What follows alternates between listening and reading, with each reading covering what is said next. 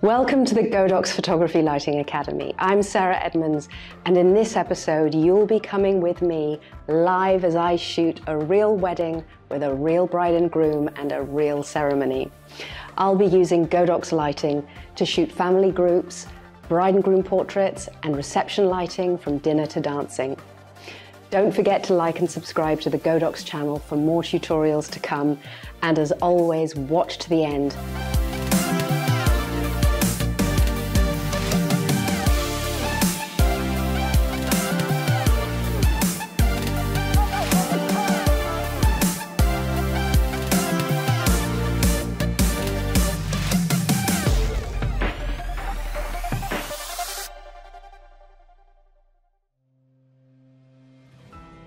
Today we are following behind the scenes of a full wedding day at Isola del Garda in Italy and the Grand Hotel Gardone.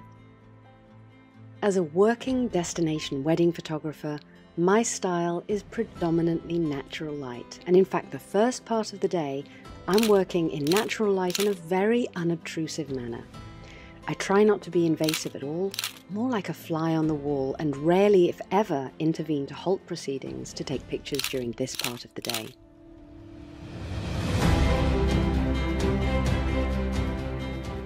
The church ceremony is also all natural light. I don't want any flashes firing to disturb the religious proceedings.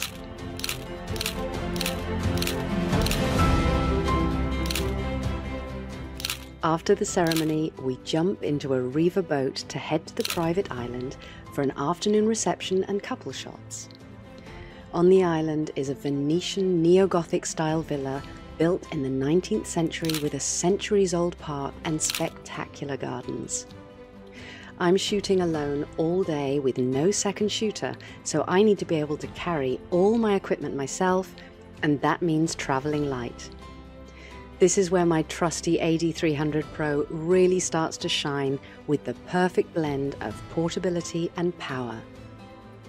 Because I've been shooting with natural light up until this point, I want the portraits to look as if they are also naturally lit, but with just a pop of light to make the couple stand out from the incredible background of the venue. The AD-S65W Softbox is incredibly fast and easy to pop up, and is a manageable size to carry with me back and forth on the boat.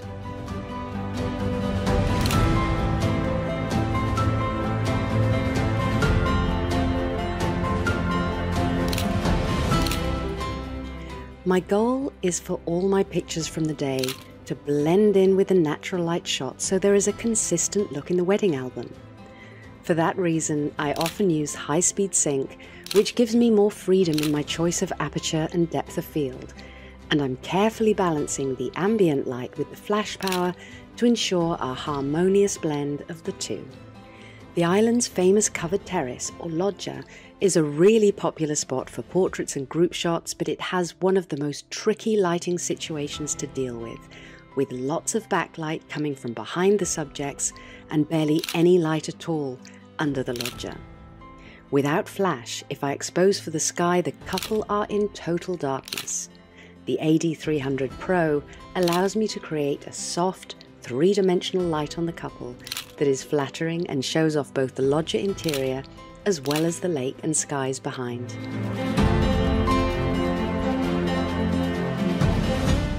Time is really tight for the bride and groom portraits. I have a total of 30 minutes before the guests arrive, so being able to set up quickly is vital. In between natural light candids at the reception, I set up for some family and friends group shots. Feathering the light across the subjects is key to ensuring that the entire group is evenly lit, even with a relatively small softbox.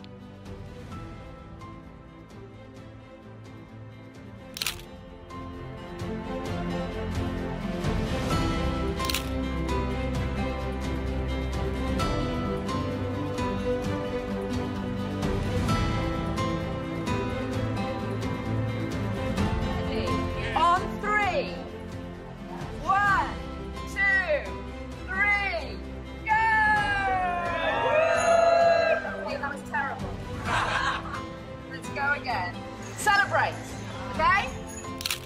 Keeping the energy up on such a long, exhausting day is really important, so being able to carry all my equipment with me without assistance is a primary factor when it comes to choosing my lighting equipment for wedding photography.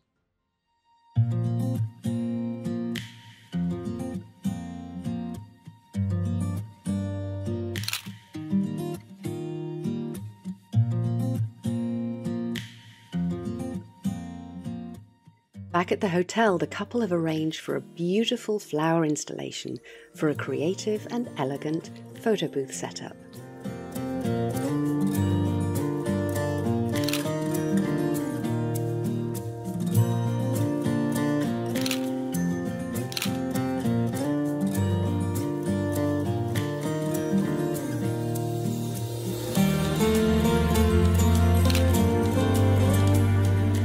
Then, at sunset, the most incredible sky appears from seemingly nowhere, and we only have a few minutes to catch it.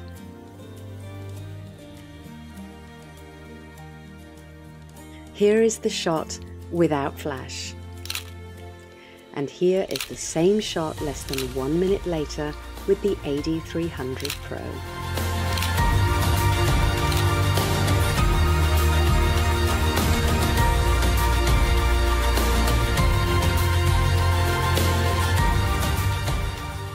When it's time for dancing, my go-to setup is 3 lights on stands in corners of the room set as high as possible and pointing downwards into the center of the room.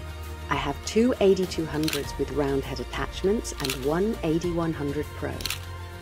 The diffuser domes help spread the light so it bounces off the white ceilings, ensuring an evenly lit yet 3-dimensional effect as all the flashes are off camera. I can capture any of the action on the dance floor from any angle, and the height of the lights helps to avoid shadows being cast across faces.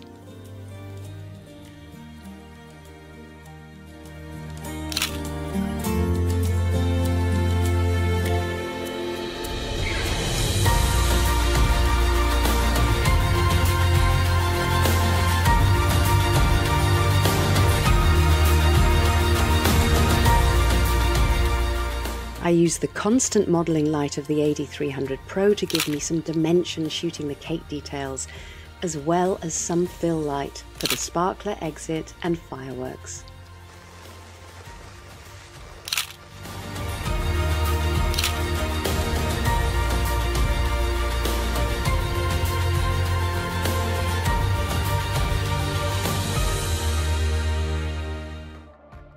Hopefully the techniques used during our wedding today will inspire you to create using Godox's vast range of photography products. Godox offers a one-stop solution for all your photography needs, from lights to modifiers to stands and more. Thank you for tuning in to this episode of the Godox Photography Lighting Academy. I'm Sarah Edmunds, and we'll see you next time. Until then, keep creating with light.